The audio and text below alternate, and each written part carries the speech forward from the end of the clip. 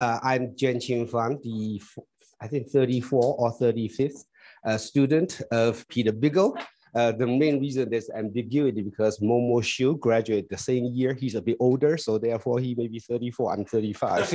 Okay, so it's my Peter, as intellectual house, has inspired and guided many of our research, and his kind and caring gentleman that touch many aspects of our lives. So it's my great pleasure, and let me thank to Harry in advance for, his anecdote on Peter's influence on his career, and therefore by similarity, his influence on all of our career here. So Harry, the floor is yours. Thank you, Jian Qing. Thank you, Jian Qing, for your kind introduction. First, I apologize for not being able to make it. Although I wish I could be there. And from this talk, I saw that it's a lot of fun. And it's truly a great honor to give this talk. I'm grateful of this opportunity to talk about Peter's influence on my career. And Peter is not my advisor, but I hope, and from this talk, you will see that the inspirations I received from Peter could be more than what anyone would wish for from an advisor. I'll focus on three topics: large covariance matrix estimation, statistical network analysis, and variational inference, or more broadly, statistical and computational guarantee of non-convex optimization problems.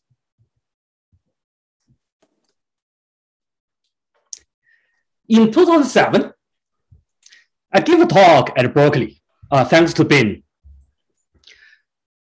And Peter took me out for lunch at the faculty club. I remember I had a stubborn problem then. I couldn't finish the food. But that was the best lunch ever. And Peter was so enthusiastically and talking about his work on large covariance matrix estimation. It was so inspiring. So, okay, that was a joint work with Lisa. Thank you, Lisa, for organizing this.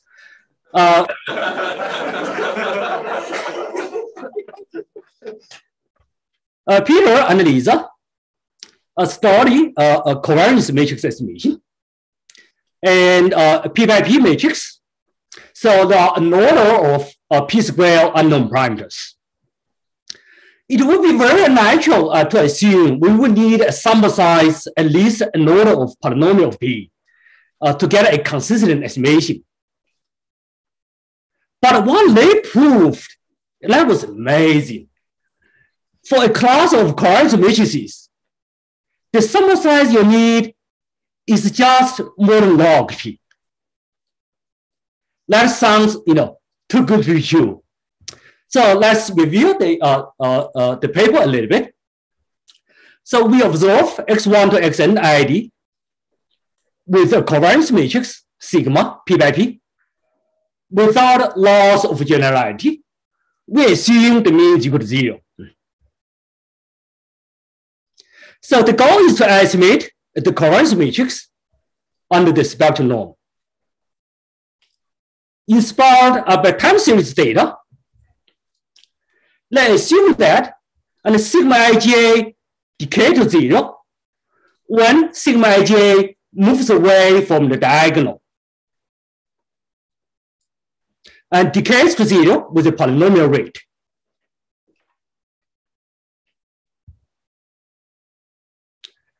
From that assumption, immediately we have this very simple fact. If we look at sigma IGA and far away from the diagonal, at least k positions away from the diagonal. Okay, if you plug in k over here, then you get k plus 1 to power minus alpha plus 1. Then we look at the row sum of those entries, absolute value of those entries, Then we get such an upper bound, and the upper bound is k to the power minus alpha times a constant. So this is a very simple fact, but it's a very important fact. We are going to use it at least twice in this talk. So let's start with the sample covariance. Sigma ij actually is a very good estimator of unknown sigma ij tilde. Is a very good estimator of sigma ij. First, it's unbiased. Second, the standard deviation is 1 over square root of n. So let's start from the sample covariance. And then consider a Bayesian estimator. Estimate sigma ij by sigma ij tilde from the sample covariance. If sigma ij is close to the diagonal. If it's far away from the diagonal, then estimate by 0. So that is clearly inspired by this time series assumption.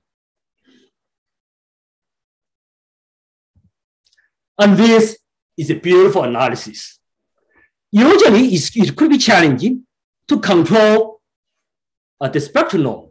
So they control the spectral norm by the matrix L1 norm, which is the maximum row sum for A symmetric, or column sum, because A is symmetric, they are equivalent. So they do a decomposition of the risk by triangle inequality. This is the variance, this is the bias square.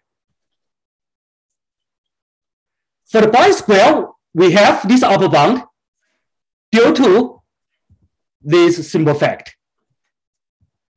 And sample covariance is n bias estimator. And for the variance part, every row has an order of k non-zero entries. Do you have questions? And I should answer question. Oh, okay. I do not see any question there.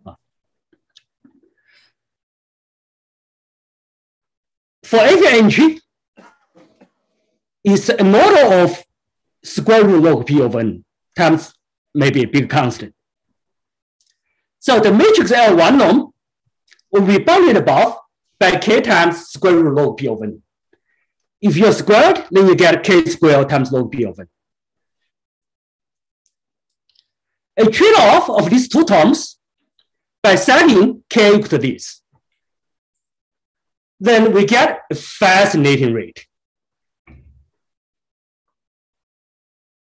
As long as log p is equal to later O n, it's consistent under the matrix L1 norm, and consequently under the spectral norm.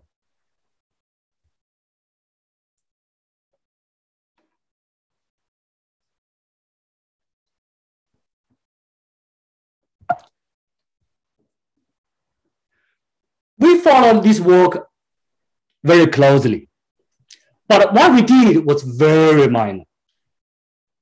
We tried to deal with spectral norm directly. Actually, what we did was to consider the variance part under spectral norm directly. For the bias part, we use the same upper bound. This is a Bayesian matrix. You can think of it as a lot of k by k matrix stacking together. For one k by k matrix, we expect a spectral upper bound square root of k of n. If you're squared, then you get k of n. But there are a lot of p of those matrices. And the tail bound, people had already proved the tail probability is sub-Gaussian. And then we have an upper bound log p of n as well. A trade-off between the first term and the third term and gives a rate of estimation under the spectral norm. we also show that, and K of n is also, for the right choice of K, is also a lower bound, and log P of n lower bound can be established by the Combs method, and K of n lower bound can be established by the Schwarz lemma.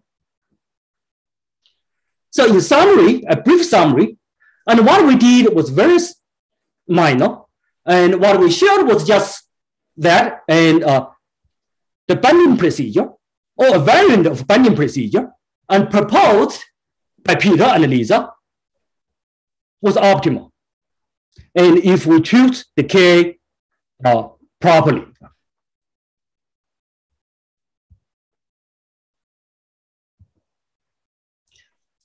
In the same year, they had another paper in the Annals of Statistics. Consider sparse covariance matrix estimation. I believe that was the last issue of the Annals of that year, 2008. And one of the primary spaces they consider is every row and every column is sparse. There will be no more than S and non-zero entries for each row and column. Then they consider a hard thresholding, and possibly with a relatively large C over there. And if C is large enough, and from the classical result of Donahoe and Johnson on hard thresholding, we know that and every row and every column of sigma hat minus sigma is still an S sparse with high probability. Then the matrix L1 can be well controlled. It's just S times the maximum value of each entry, which can be well controlled by square root log P of n times the constant.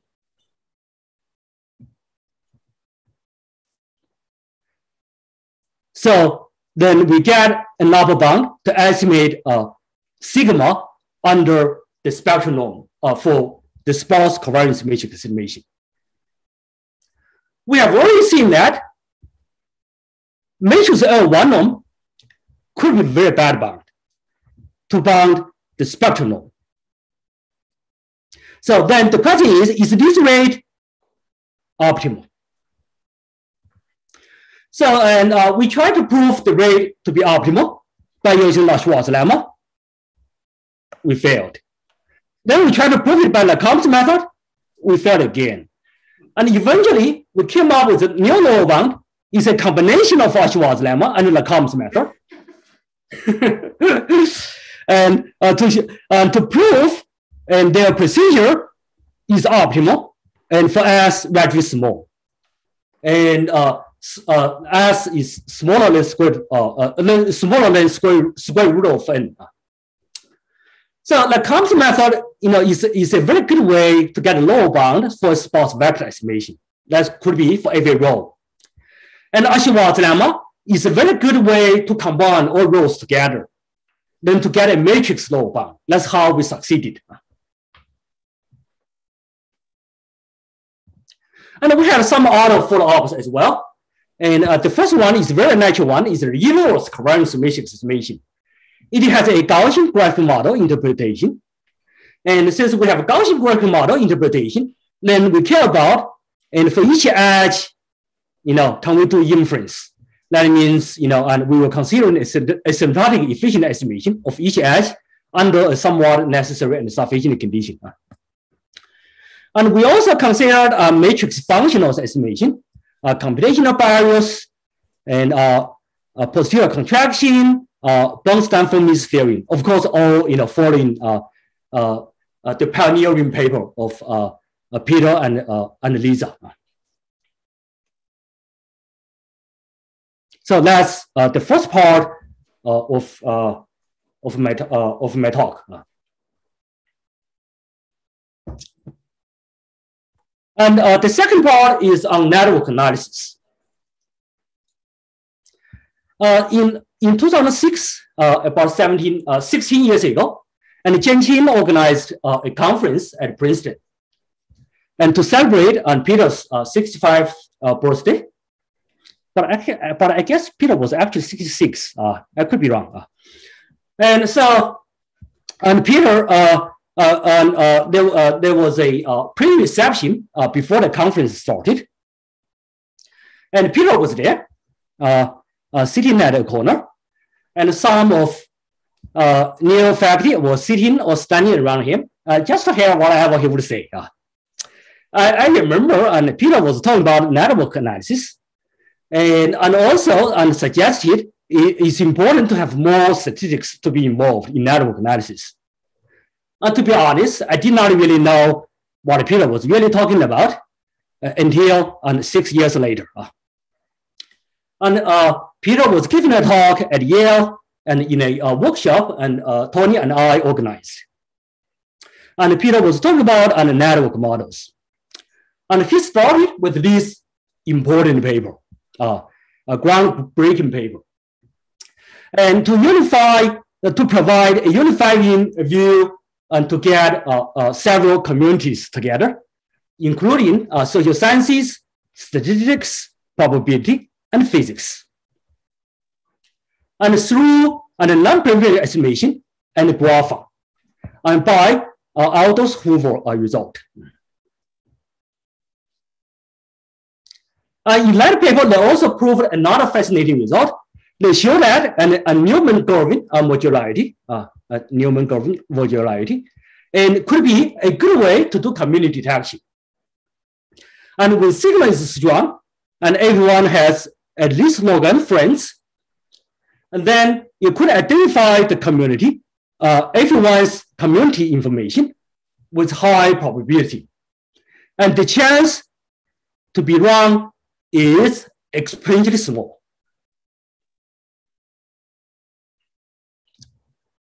In the end of that paper, and Peter pointed out several important directions to work on.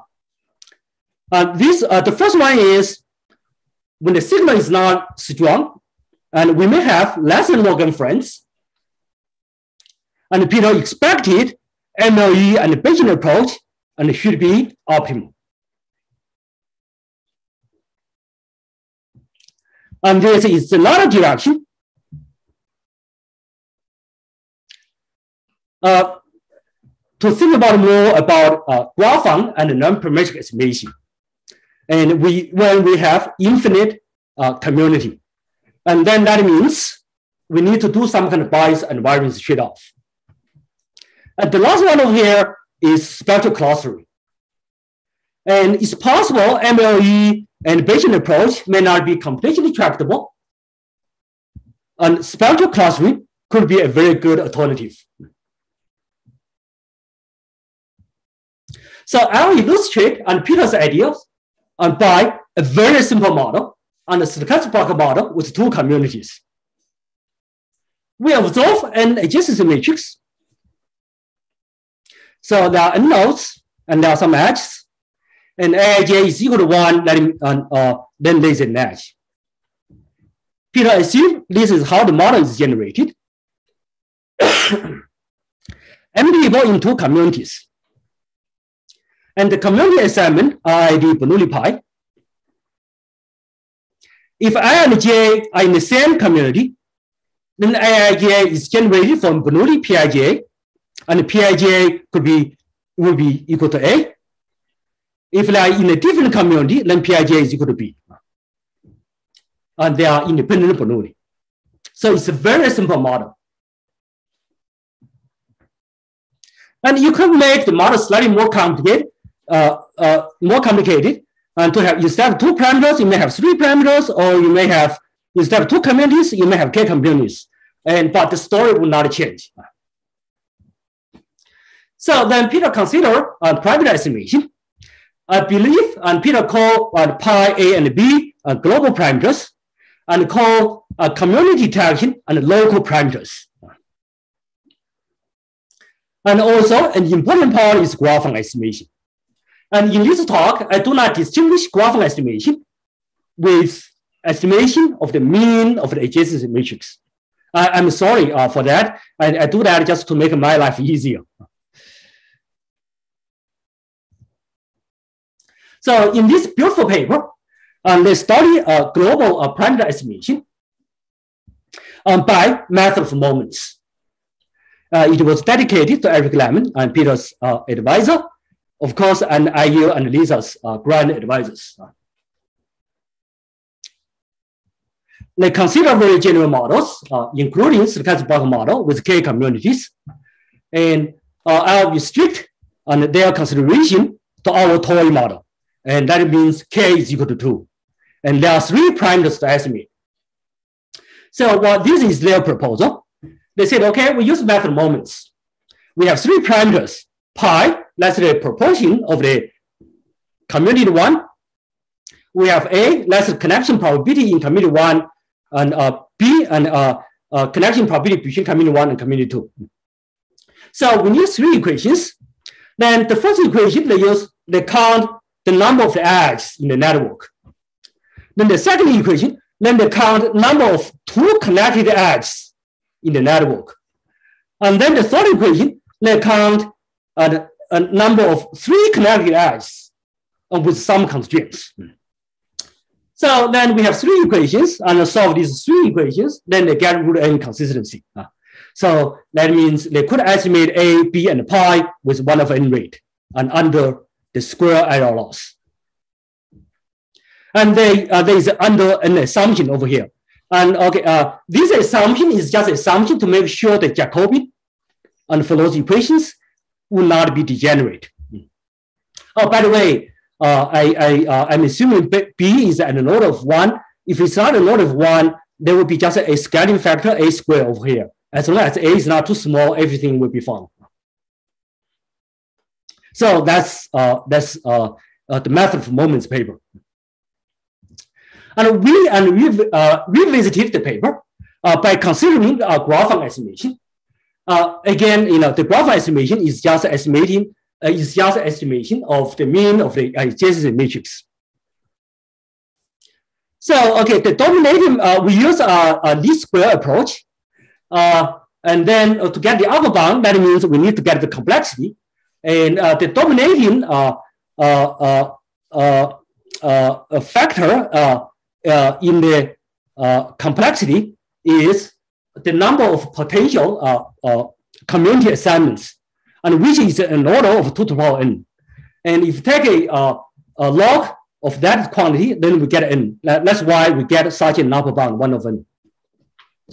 And if we look at this matrix and count and how many A hat minus A in that matrix, that would be an order of n squared. So that result immediately implies we could estimate up to an order on 1/n is reproducing and this work, this result, but without this assumption.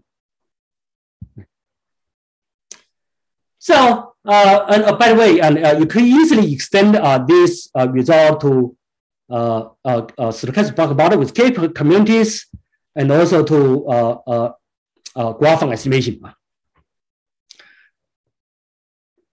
And so, since we seem to be doing slightly better than this result, and without better in this sense without this assumption. So. And then we revisited the problem again. And that means, okay, under that assumption, can we do better? That was Peter's question. It turns out we could do better. And the rate over here is 1/n squared. So it's as good as you know the label information of everyone. So that sounds too good to be true. The reason is this, right? You look at the pi, okay, how do you estimate pi? You estimate pi from the, basically binomial observation. You can never get a rate like 1/n squared to estimate pi. That means it's hard for you to get a better rate, 1/n squared. And we avoided that by not estimating pi. We try to estimate the exact proportion of community 1 in the network. That's the realization of the community.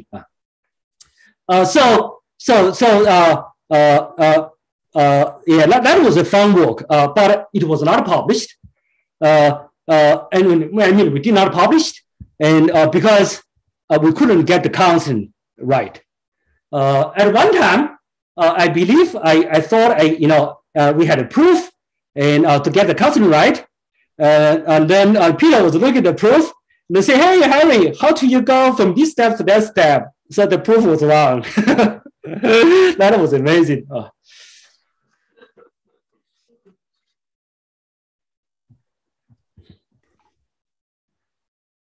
Another direction, and putting out in Peter's groundbreaking paper, is community detection. So, and he expected maximum likelihood estimation should be optimal, and even when the signal noise ratio, is not very strong. That means if people may have less than log friends. So that and in this paper, what we did was just to reconfirm what people exactly expected and years ago. And the exponent over here and could be found for this year. The exponent over here is Rene divergence of order 1/2, and Rene was born 100 years ago, and this year there's a conference in honor of him. It's called Rene 100.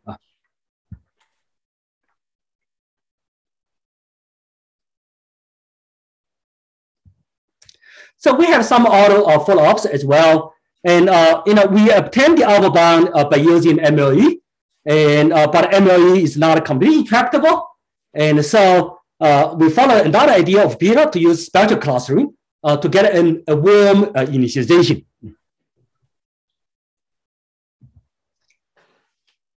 And then we do a one-step local refinement to obtain optimality, to obtain the optimum rate.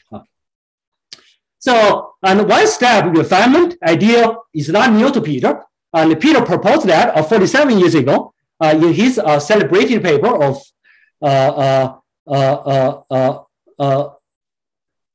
in Jiaoshan, I believe, it's called one-step Huber estimate. So that was the second topic. Hey, Jianqing, how many minutes do I have? You have about, let's say, I think 9. Yeah, 10. Let's say 10 to be started. So this is the third topic, and it's on variational inference. And in 2016, and Lisa organized a conference at Michigan, and Peter was the plenary speaker, and he was talking about an Bayesian inference and for community detection. And for Bayesian inference, and the most important thing is to calculate posterior for both Bayesian and frequentist. And for posterior, it may not be computationally tractable. So Peter proposed to use mean field approach. What does that mean? That means the posterior could be super complicated and distribution, and then they approximate that distribution by product magic. And Peter started with this paper in the talk with David Choi, Xiangyu Chang, and Hai Zhang. And they show that and variation base works, at least under a strong signal noise ratio condition. When the signal is very strong, they show that, and to make inference using the original likelihood without knowing anything about the community information, and to do inference for global parameters, and you can do as well as you knew the labels. So actually, what they proved was more than variational inference works. So I was highly skeptical, and I was in the talk, and I remember, and when I was in the talk, I sent an email to my co-authors, and I said, okay, and this is kind of crazy idea, and can you guys show and variational inference would fail? Because the posterior, naturally, posterior could be super complicated, and how could, product magic would be a good approximation? So this is exactly what I asked my co-authors to do. And again, let's think about the toy model. Okay, this is likelihood. My Pij is either equal to A, equal to B. Let's assume they are known. So we have a prior and for the label information, and then we calculate posterior, and which is not computationally tractable, and because we have 2 to the power n realization for Z there. So okay, we approximate the posterior, which is this which is the joint distribution of n Bernoulli, but they could be highly dependent, and then approximate it by a product measure. That's the mean field approach. And this is another way to write it down. And it turns out for this simple model, and this objective function has an explicit form. So what I asked my co-author to do was this, and to show that, and this outcome is bad, and when the signal noise ratio is not strong. So when signal is strong, of course, Peter proved that it works. All right, actually he proved more than that.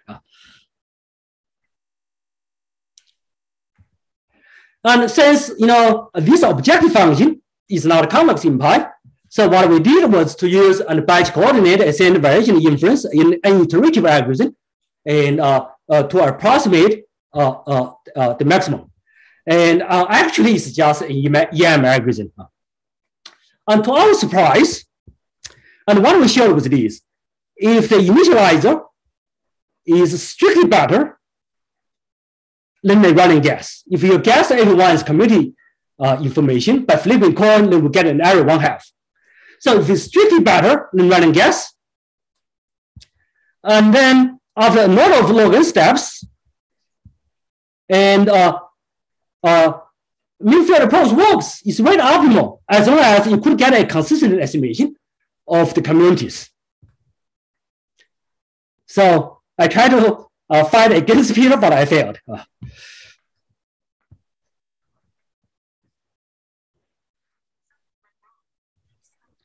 And we had some other follow-ups as well. And for example, a global convergence of EM with my colleague, and with random initialization, and we considered 2-component Gaussian mixtures, but the idea over there cannot be extended to general Gaussian mixture, and now we are overcoming that by over-parameterization and optimal transport theory.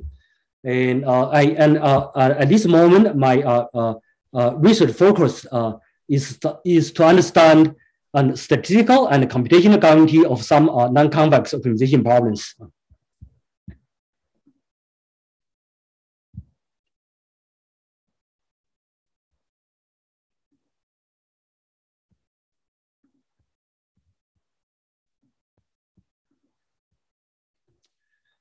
So, okay, a brief summary.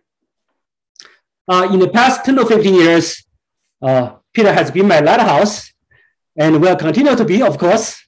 Thank you, Peter, and happy birthday.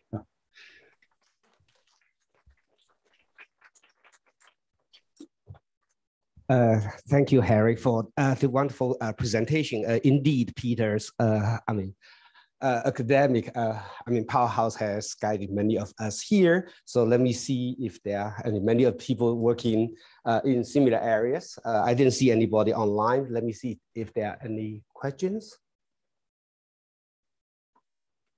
So while people are thinking, so let me ask you a very simple question. So you have done wonderful work, right? So, and in many real world, either network or covariance matrix for financial investment or for understanding the relationship.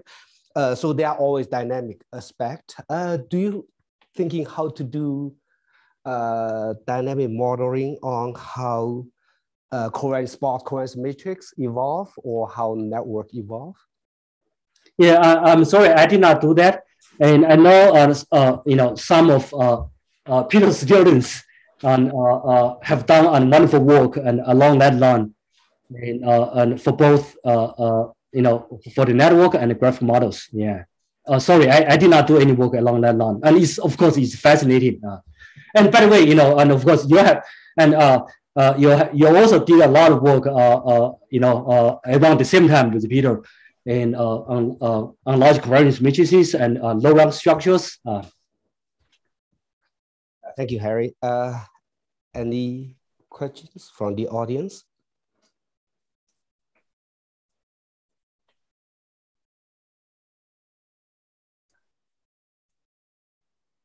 Okay, so Harry, since everybody quiet, let me ask you a second question, right?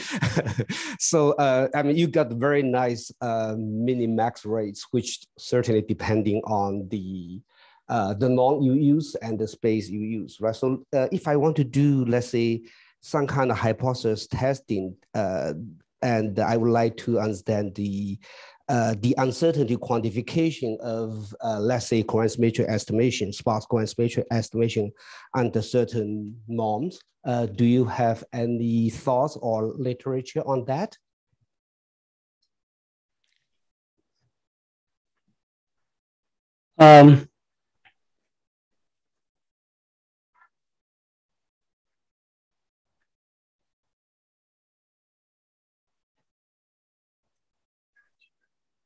Yeah, you probably didn't hear me well. I don't know. What I did along that line was very minor, and I did some matrix functionals to get a Bernstein-Fourmies type of result, and also did some kind of symmetric normality for graphic model stuff, but there could be a lot more to do, right? Yeah, along the line.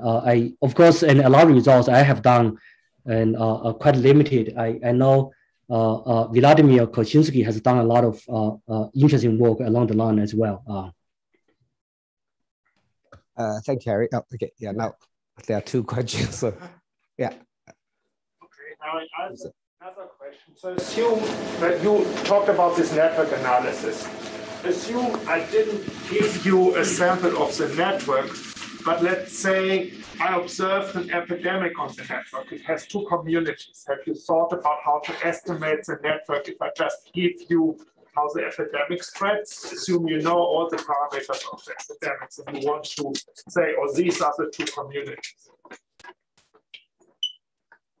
I'm sorry, I cannot really hear. Do you know the question? Okay, can you hear me now?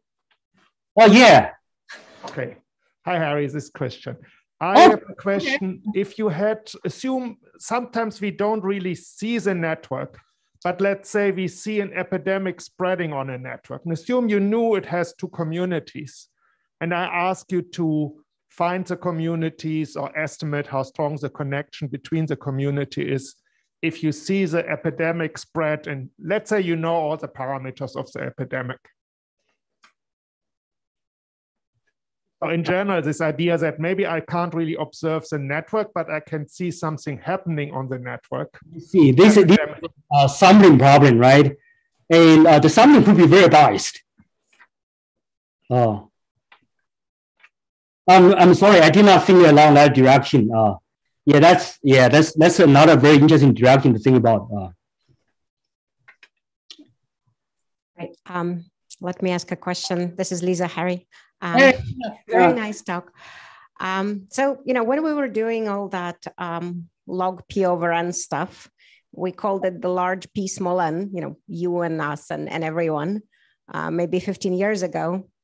But now going to the theme of the conference, I think large P small n is not so much the case now. It's large P large n, and everything's very large. So how much of those rates and those results do you think translates to this new big data context where everything's very big? I guess, yes, we may have big, large N, large P these days. And, but we know that, the model we have been thinking about tend to be very simplified. And the data could be very, heterogeneous. And we may have a big N, but it's not necessarily we have big N there, because the data is not homogeneous. So I think large P small n is still important. So Harry, in interest of time, thank you very much for wonderful, talk that touched many aspects of Peter's life. Yeah. Okay, so the next speaker is Jess Skelhorn, Eugene Mayer Professor of Statistics and Political Science